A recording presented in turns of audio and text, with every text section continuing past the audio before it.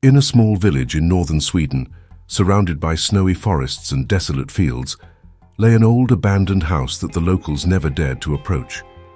It was rumored to be the residence of a dark spirit that had wandered the earth for centuries. Before the village abandoned the house, an elderly woman named Agnes, known for her ability to see the supernatural, used to live there.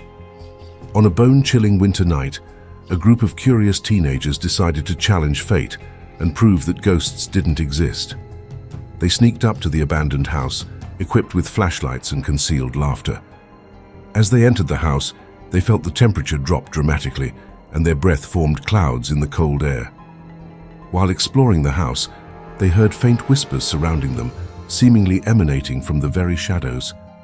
Suddenly, they heard a hoarse voice, almost a whisper, saying, "Leave this house if you value your souls." They turned around and tried to locate the source, but there was no one there. Terrified and on the verge of panic, they ventured deeper into the house. They could sense a presence, as if the walls of the house had eyes observing them. Their hearts pounded, and their breaths became increasingly rapid. Suddenly, as if out of nowhere, something grabbed one of the girl's hair. She screamed loudly, and the others rushed to her aid. That was when they saw her, a pale and withered woman in tattered clothes floating in the air.